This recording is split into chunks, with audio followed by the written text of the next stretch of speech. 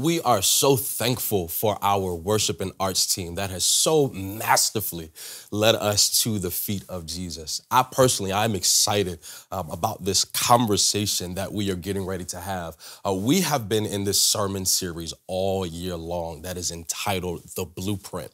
And I think that this Blueprint series is so essential to our life because we have been very intentional about having conversations that are going to help us and equip us to actually rediscover biblical Christianity, not the cultural Christianity, not the timid Christianity that we see on social media, but a biblical foundation that is going to ground us in our faith. And I'm excited because today I actually want to reiterate something that we discussed in week 2 of this sermon series. So let's take a moment to pray and then let's dive into this conversation. Father, we are so thankful for all that you are. We are so thankful for your character. We are thankful for your presence, and we are thankful for your word and your instruction that you have left with us. Father, I pray that you would release an anointing that would make this conversation easy. Father, release an anointing that would persuade hearts and perfect habits. It is in Jesus' name that we pray. Let everybody say amen. Amen. Family, I want to have a conversation that is entitled, Started from the Bottom, Now We Here. Look at your neighbor in the spirit of 𝐅𝐈𝐍𝐃 and say, hey, friend. Hey, friend. Started from the bottom. Now we here. Family, the disciples walked very closely with Jesus for 3 years. They had dinner with Jesus. They had many conversations with Jesus. And in all of their close observations of Jesus, there was only one thing that the disciples asked Jesus to teach them to do. The disciples, they were with Jesus when he raised Lazarus from the dead. And the disciples never said, Lord, teach us how to raise our loved ones from the dead. I would imagine that the disciples had some people in their life, some loved ones that they would love to have another conversation with. I'm sure the disciples had people in their life to where if they could just hear that loved one's laughter one more time, it would have done their hearts some good. But even though they knew that Jesus had this ability to do this, they never said, Lord, teach us how to raise our loved ones from the grave. The disciples, they were actually with Jesus, working alongside of Jesus when he took 2 fish and 5 loaves of bread and fed 5,000 people. And the disciples never asked Jesus, Lord, teach us how to take a little bit and make it a lot. I don't know if inflation is the same in Richmond as it is in the DMV, but the way that these prices are set up, I would have been having brunch every day if I would have been a disciple. But they never asked Jesus, Lord, teach us how to take a little and multiply it and make it a lot. As a matter of fact, some of the disciples, they were actually with Jesus at a wedding. Now, I don't know if they were doing the Tamia dance at the reception, but I know that they were enjoying themselves at this wedding reception. Brittany, they were enjoying themselves so much, they ran out of wine. And after they ran out of wine, Jesus said, don't worry about it. I got it. And he took tap water and he turned it into wine. And the disciples never said, Lord, teach us how to make bottomless mimosas. The disciples never said, Lord, teach us how to take your living water and turn it into a flight for everybody that's connected to me. But the one thing that the disciples asked Jesus to do, they said, Lord, teach us to pray. Here it is. Here's the big idea. I believe that with every miracle that they witnessed Jesus do, they were witnessing an outcome. And throughout the life of Jesus, there were various outcomes that he was able to produce. But even though there were various outcomes, there was a common denominator. Prayer was the consistent output to the various outcomes. I can show it to you in the text. If you look at Luke chapter 11, and you look at verses 41 through 44, when Lazarus had died and Jesus shows up on the scene, the first thing that Jesus does when he finishes crying is he says, Lord, thank you for hearing me when I pray. As a matter of fact, you always hear me when I pray, but I said it out loud for the sake of all these people around me. And I think it was in that moment that the disciples discovered that prayer is the ingredient that unlocks all of my intangibles. Wow. So essentially, it's in Luke chapter 1, verse 1 through 4, where the disciples, they say, Lord, teach us to pray. And this is how we historically discover what we now know as the Lord's Prayer. Here's how it reads in the Amplified Version. Jesus responds to their request. And this is our focus scripture for today. He says, when you pray, say, Father, hallowed be your name. Your kingdom come. Give us each day our daily bread. And forgive us our sins. For we ourselves also forgive everyone indebted to us. And lead us not into temptation. Family, what I want to do over these next few moments, I want to give you the 6 implications of prayer. Here's implication number 1. The very first thing that Jesus says in the Lord's Prayer is he says, Father. Everybody shout, Father. Father. I want to let you know something. You need to investigate and inspect what is the role and the responsibility of a father. First implication of prayer is refuge. Let me unpack this for a moment. When Jesus says Father, the role of a father is to be an emotional support. The role of a father is to be a protector. The role of a father is to be a provider. Now, here is something that I need you to know. Refuge is someone who protects you from danger. I think some of us get frustrated in our prayer life because we have an inaccurate depiction of what danger actually is. I think we believe that protecting us from danger means to protect us from pain. But is it possible that pain and discomfort is actually a catalyst to development? Now, if you break down the word danger, danger is to protect someone from an adverse consequence.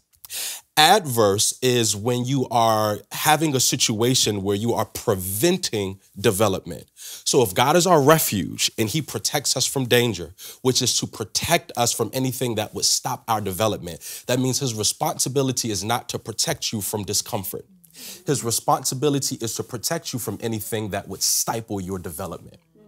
Now, here is how I know this to be true. What does Psalms chapter 23 say? Watch this. Psalms chapter 23 says, the Lord is my shepherd, I shall not want. He makes me to lie down in green pastures. He restores my soul. He leads me in the path of righteousness for his name's sake. Yea, though I walk through the valley of the shadow of death, I will fear no evil. How is it in one verse, God is leading me in the path of righteousness for his name's sake? Okay. But in the very next sentence, I find myself in the valley of the shadow of death. It's because God knows that sometimes the hardest road to take is actually the road that's going to be healthiest for your development.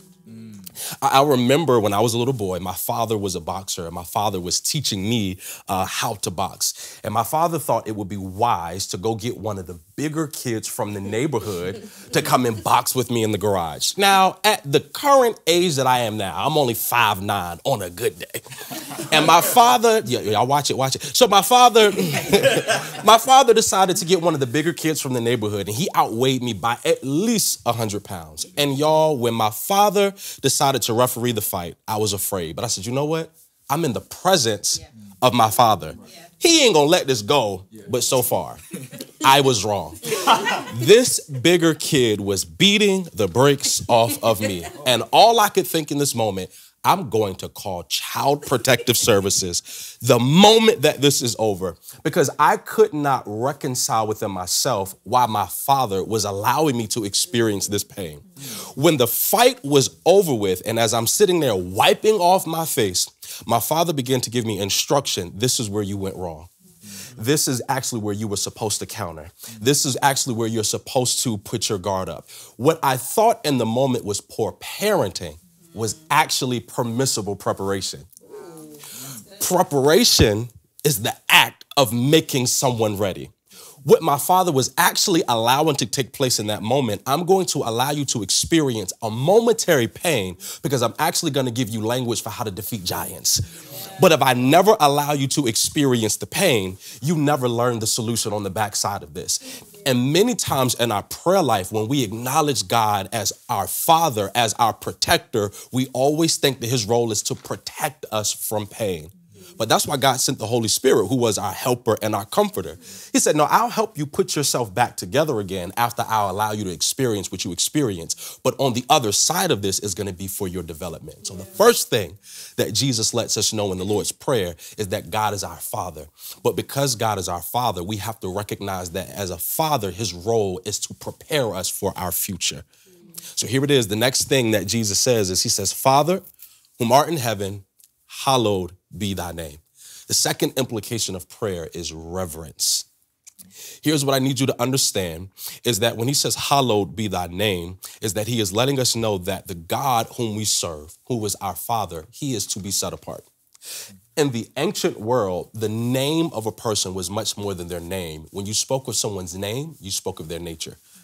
That means that the entirety of who they were is what you were reflecting upon when you were to mention their name.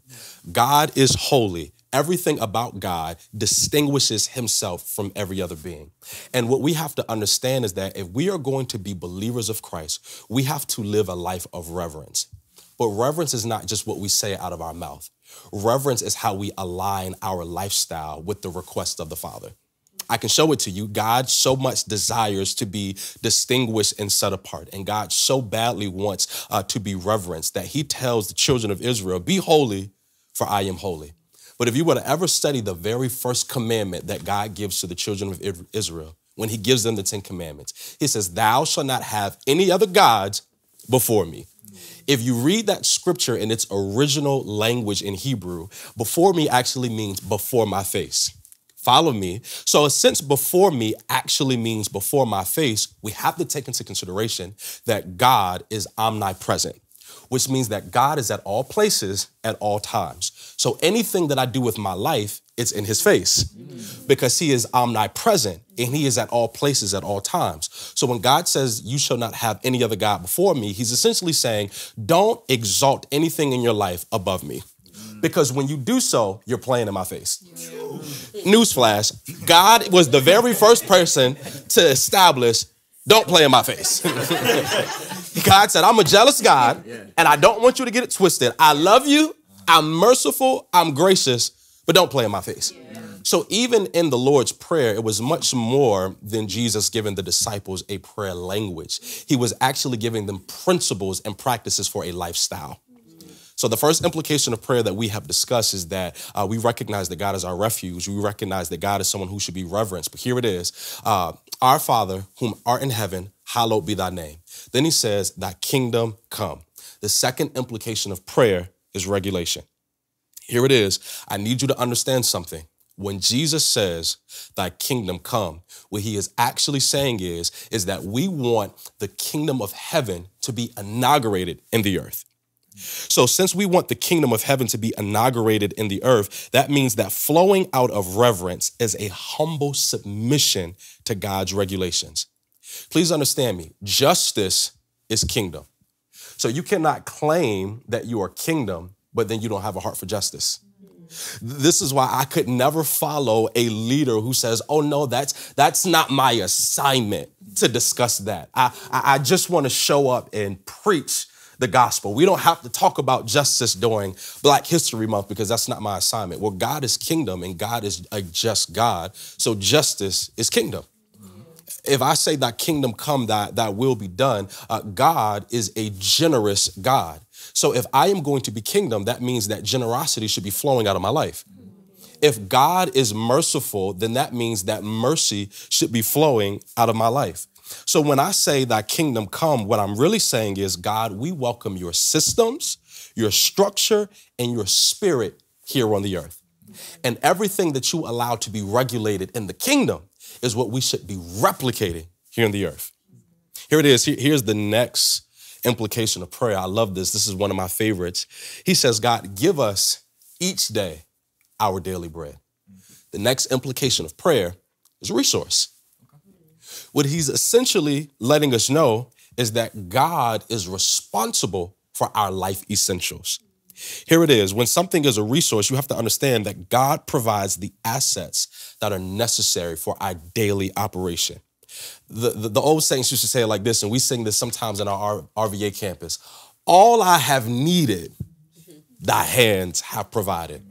But Jesus says this, he says, give us each day our daily bread, which means that God, whatever is necessary for and whatever is essential for me today, I am trusting and depending on you to provide it.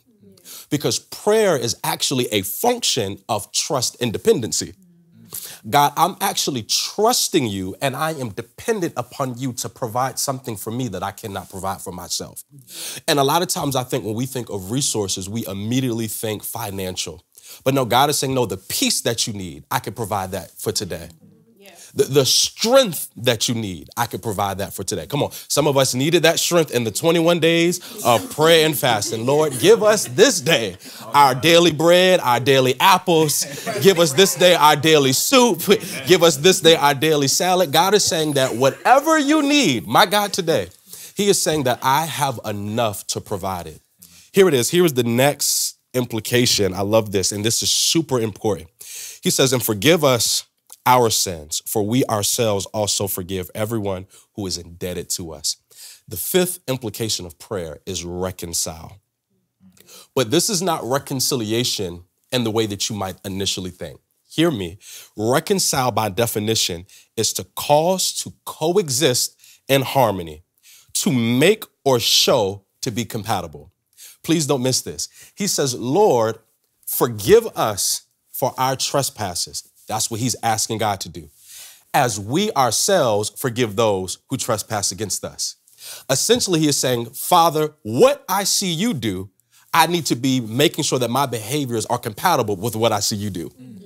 He asked God to do something in one sentence. And then in the following sentence, he is saying, now, God, what I'm asking for you to do, I now need to replicate that in my life. God, what I am asking you to do, I need to make sure that my lifestyle is compatible with what I'm asking you to do. And essentially what he is saying is, God, make me look like you. Have you ever, y'all, this is real petty, but I'm saying it anyway. Have you ever looked at somebody's child and gone, man, somebody is lying. This child don't look nothing like this father. There's something going on. I know y'all have watched Maury. Don't act like I'm the only one who after school will watch the Maury show and be like, I don't even need the test results to see that you is not the pappy. And sometimes I would imagine that God looks like at us the same way. You honor me with your lips, but you look nothing like me. That's good. That's good. You claim me as your father, but your behavior does not mirror mine. You claim me as your father, but you don't love the way that I love. You don't give the way that I give, because for I so love the world that I gave my only begotten son. I sacrifice when I love. You claim you love me, but you won't even sacrifice 10%.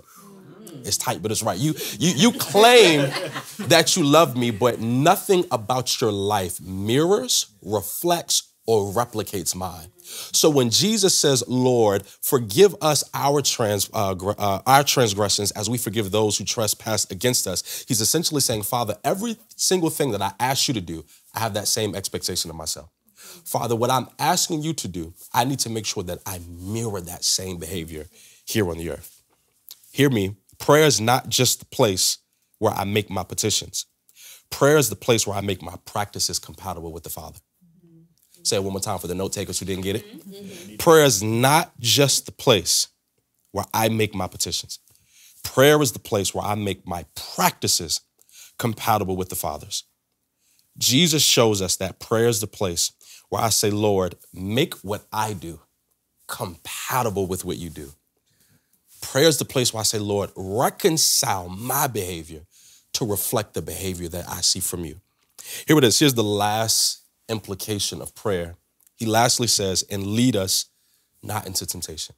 Another translation goes on to say, but deliver us from evil. Last implication of prayer is rescue. But I want to make sure that I make this clear, what we are asking to be rescued from. This is not saying, God, rescue me from my adversary. Because the Bible lets us know that we are fighting in a fixed fight. So I don't need to be rescued from someone who was already defeated. So when he says, Lord, lead us not into temptation, but deliver us from evil, he's not saying deliver me from the hand of the evil one. When he says lead us not into temptation, temptation is to be drawn away by your own desires. So when he says lead us not into temptation, he is asking God, you know the desires of my heart. And the desires of my heart are not always pleasing. So God, don't lead me into my desires, but lead me into your destiny. Because my desires do not always lead me to a place of destiny. Sometimes my desires will lead me into a place of destruction. But God, since you are omniscient, which means that you are all-knowing, you know my desires. So lead me away from the desires that actually might be destructive towards me. So essentially, and here's my thing, there are a lot of people who are like, well, no, my desires are good. The Lord knows my heart. I got a good heart. I'm glad you said that. Here's what the Lord says about your heart. Jeremiah chapter 17, verse 9 through 10 says, the human heart is the most deceitful of all things and desperately wicked. Who really knows how bad it is? But I, the Lord, search all hearts and examine secret motives, and I give people their due rewards according to what their actions deserve. Jesus is not asking God, God, deliver me from other people. He's saying, Lord, in whatever you do, lead me not into temptation and consistently deliver me from me. Maybe in this season, we need to take the Michael Jackson approach, because Michael Jackson said, I'm starting with the man in the mirror. And maybe your greatest adversary has not been the enemy that you think it is. Is it possible that the person in the mirror has been your greatest adversary from the destiny that God has called you to? So Jesus lets us know in a very practical way that your request and your petition should be, Lord, deliver me away from what would be destructive to my life. Amen? Amen. Amen. Let's open it up for questions. Awesome. So I have a question. My question is, for the person that's new to prayer and they feel like, hey, God, I'm bringing my desires to you, how do they begin to posture their hearts to really hear what his desires are for themselves and just hear God for themselves? That is a great question. I think that the word of God always has to be a point of reference for his will in his way. I think oftentimes what happens is people will develop a great prayer life and then they don't have a point of reference as to what God is saying because they don't read their word. Listen, reading God's word and devotion has to go hand in hand. You have to create margin in your day to be able to consume his word. Because if you do not consume the word of God, you have no point of reference to know, is this my voice or is this God's voice? Because God will never say or instruct you to do anything that goes outside of his word. But if you don't know what his word is, you don't have a point of reference or nothing to weigh on the scale. Is this the word of God? Does this sound like God? Does this mirror his heart? You discover his heart through reading his word. So as a new believer, you have to read just as much as you pray. It cannot be one without the other, but both practices have to be mirrored together. Listen, family, thank you so much for tuning in to this Shalom conversation. We pray that this conversation has been a blessing to you. Until we see you all again, God bless.